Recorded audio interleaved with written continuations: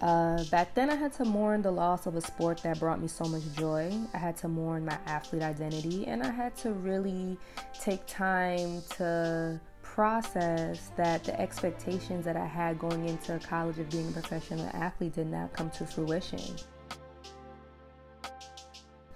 That was a tough pill to swallow, and it also propelled me to figure out who I was outside of being an athlete. And as of today, I feel like I've emotionally grown.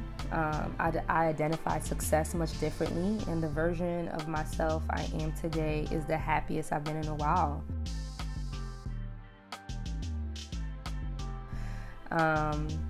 And I know that if I don't continue to follow my intuition and pursue my purpose like I have been doing, then I will eventually lose myself.